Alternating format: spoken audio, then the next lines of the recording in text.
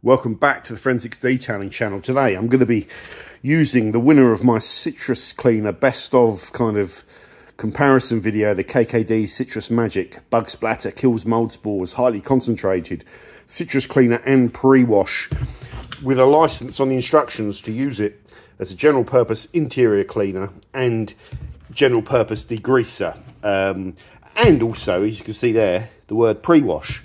Now I'm going to be using it as a pre-wash today. If we go out and have a look at the car, it's a bit windy out here, so apologise for any wind noise.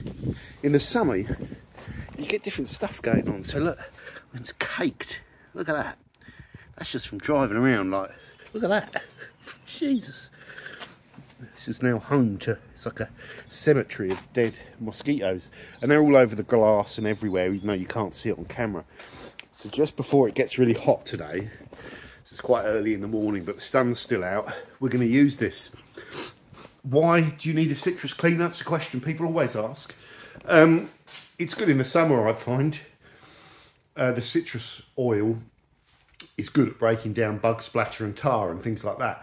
Things that can't be emulsified. So in the wetter months, I'll just use Built Hammer Touchless. That's a better road film removal product, probably best on the market, cheaper as well because it doesn't have the limonene in it.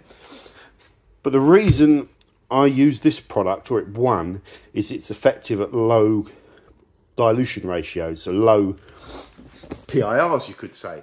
So John, what PIR should I use this as at if I'm snow foaming my car?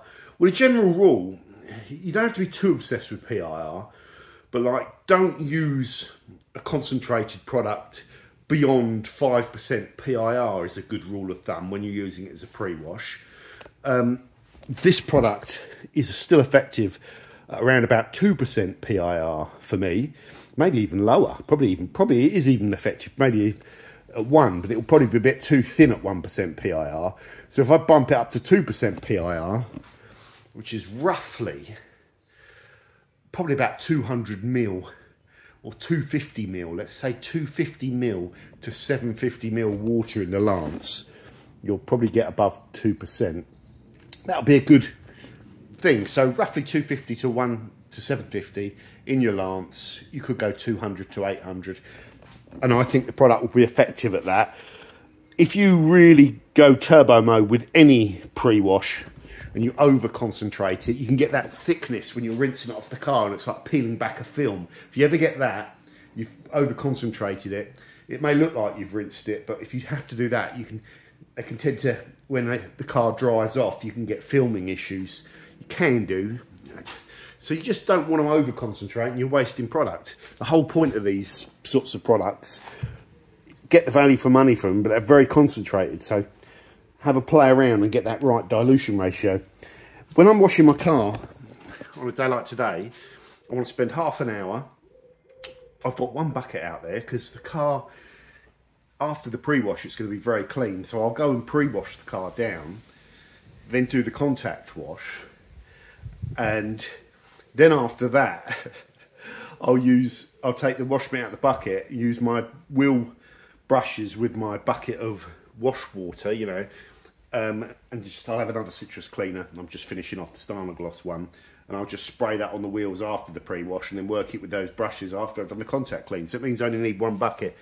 If you're doing a full detail on the car, you probably want all your buckets out and whatever, but this is just a half an hour thing. I have a couple of these towels out, which are really good. I've got the Seal and Shine that I'll just use, you know, spritz a bit on and then just buff it into the panel a bit, blow out all the gaps with the air dryer. So that's all my drying stuff. And everything else that I need, I've got the brushes all laid out there. It's just there, so it's very little equipment. So let's get started and pre-wash this. Okay, I think we're all switched on. So I've got it in here. Just getting this before it's going to warm up. Have I got enough cable length? Just about. Just about. So here we go. Interested to see how thick it is. Oh, it's really thick. Yeah, it's a nice thickness actually. That's going to cling to the car. Thicker than I thought it was going to be. That's really good.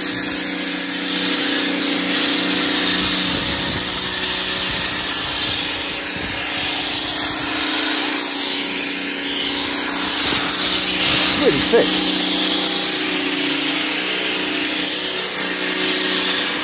Hold on a second. There we go.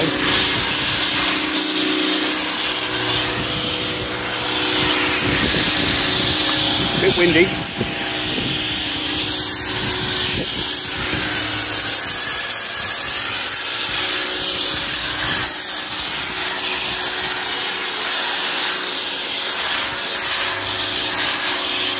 Yeah, and that's enough really. Probably put a bit more down here. I'm going to use half of this.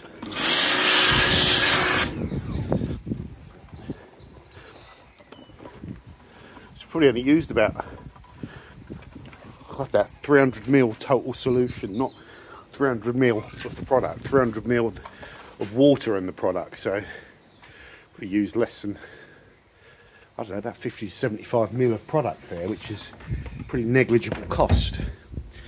You can use a lot. I mean, you could end up putting loads on, can't you? You don't need to. I'm really surprised how thick that is at that PIR. This is quite a punchy little system, and this snow foam lance is very foamy. That's pretty good. Yeah, that's pretty. That's just nice, isn't it? It's probably just what you want. And that's just going to sit there. It's warm at the back, so the dwell time does help. Let's just go in the garage here and talk about the dark arts of pre-washing. The dark art of pre-washing.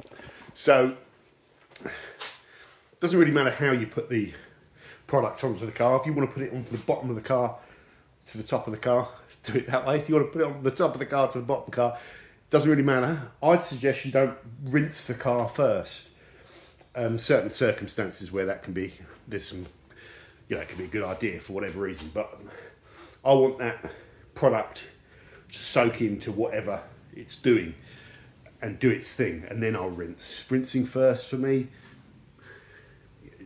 you'll get stuff off. I'll blast some of those bugs off, but then I've got a film of water all over the car that's just going to weaken the product down. So I'll get to see what the product's actually doing this way. So put the product on at a sensible PIR. Suggest 2% is the point with this product where you start getting kick. I wouldn't go up to 5%. It seems to be working great there. That seems to be a good dilution. It feels rich on the panel. What else? Let it dwell, but do not let it dry. That's the only other thing, because when the surfactant dries or the chemical dries again, the dirt film will dry and you've wasted that. It's about wetting it out and softening it basically. So you should keep an eye on it and then just rinse it. And when you rinse it under pressure, if you've got a pressure washer, and then use that opportunity to really use the gun to get into the dirty areas and shift off the dirt. And that's all there is to it. There's nothing else to it. That's it. Yeah. So I'm going to do that now. I'm really interested to see how that bug splatter comes off. Well, I'll give it a couple more minutes. It's still nice and wet. I could put more film on it to keep it wet as well. It's another little trick you can do. But yeah, I'll just wait a second, then I'll wash it. Okay, let's rinse this off. I'm going to go from the back where it's drying a bit quicker.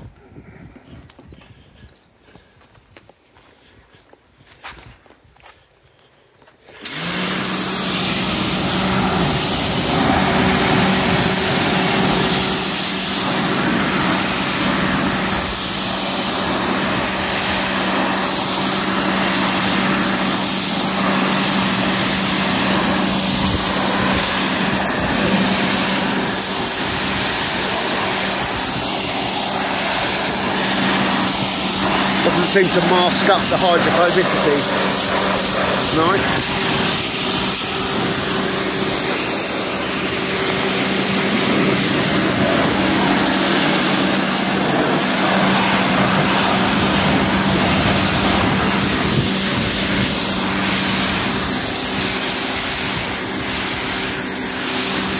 Most of the top half is pretty clean actually.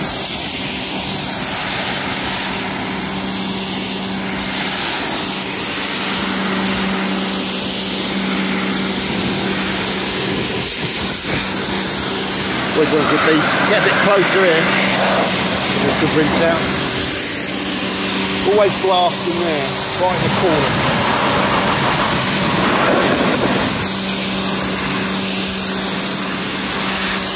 Always down there.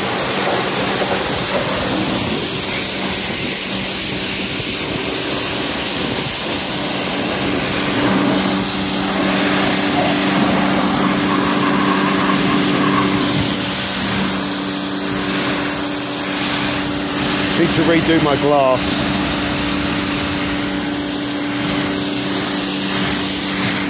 You see it's still feeding there, but not where the blade is.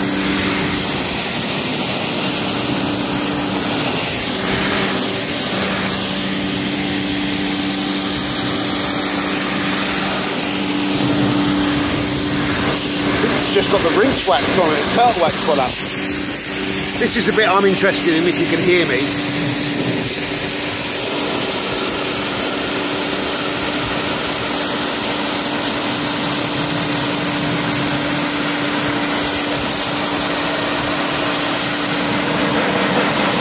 That's where this stuff comes in really handy. That bug splatter. It's not going to strip it all, but it's going to get most of it. Soften it down a bit. That's doing a good job.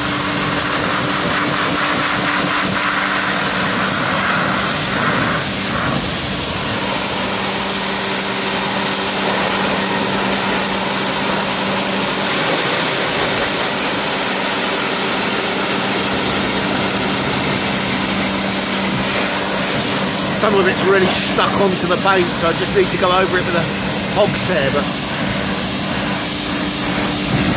that's done a really good job.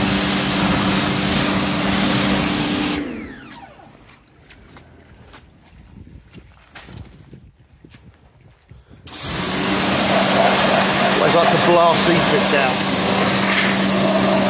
Stuff's in there.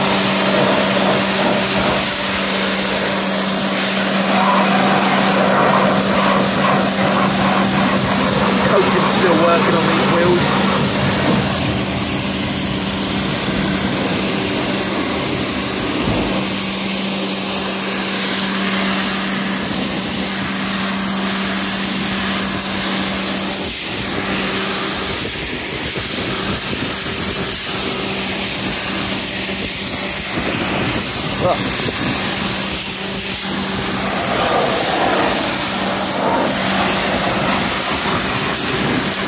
Oh, Jesus.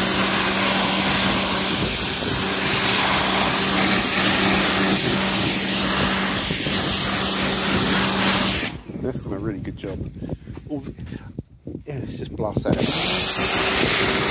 Got to go in there as well.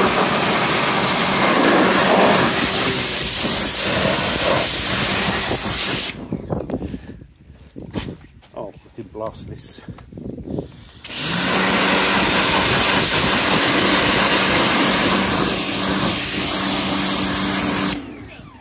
Hold on, I'm just recording, love. Hold on. Yes. I'll be in a second, yeah? I'll be in a second, yeah?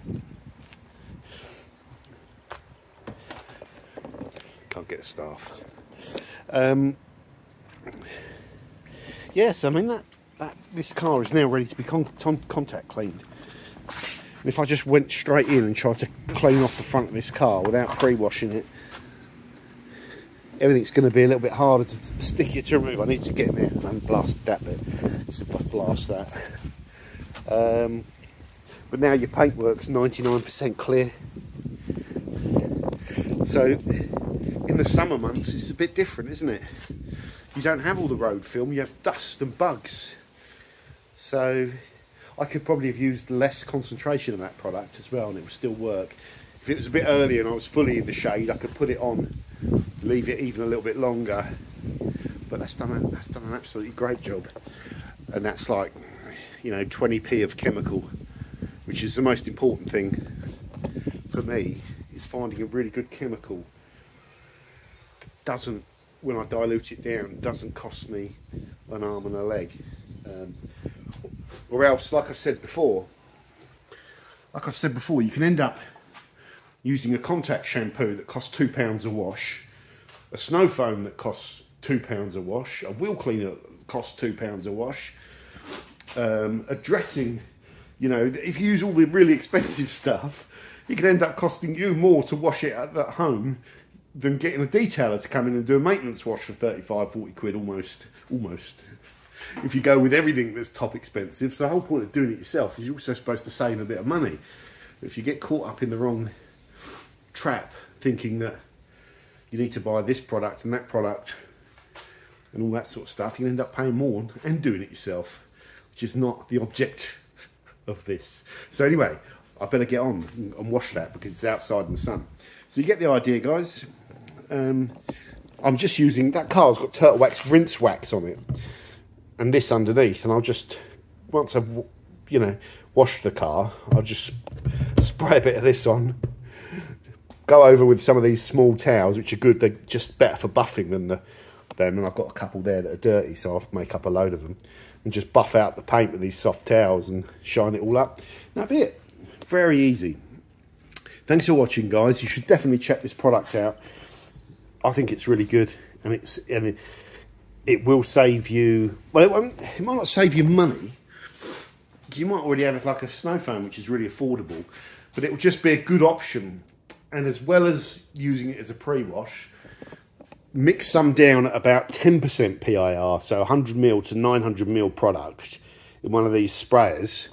And at 10% PIR, you can spritz some onto the wheels if they're a bit dirtier, or you could even spritz some on those heavy bugs at the front at 10% PIR, and let those just sit and soak out, and then go and snow foam the whole thing, or whatever. You get the idea. But you've got a mixture of turbocharged stuff. You can also mix another one out at 1% PIR, so 10ml of product for $9.90. Is that right? Yeah. And that could be just like a general purpose, spraying your dashboard, get any greasy hand stains off, you know, whatever, interior kind of stuff. Very low concentration. So yeah, good. All this stuff down here, all of this stuff, that's Surfex. I don't even know what fallout remover that is. That's not auto Coruscant. I don't know what that is. That's a hydrocarbon cleanser fluid. Very handy. Whenever I'm using any glues or anything like that, that's whenever stuff that's not water miscible, you know, you can't clean with water. That's the turbocharged. That is a lot stronger than that. That's emulsified as well, so you can rinse out for the car. So TARDIS is very handy. Panel wipe, homebrew, built hamper K.D, mixed down at 1 to 9s. That cost me pennies. FSE, if I got water spots on the car after washing it, instead of using the Seal and Shine, I could use the FSE. If I keep talking, I'm probably going to have water spots. McKee's mixed down, Tax Seal mixed down, that says dressing mixed down. Atomac, very rarely use that, especially with the carbon ceramics, so I don't really need this Atomac, but I've got it there, so, you know, might as well just stick with it. Just some plain water. Okay, that's it, over and out. Doug.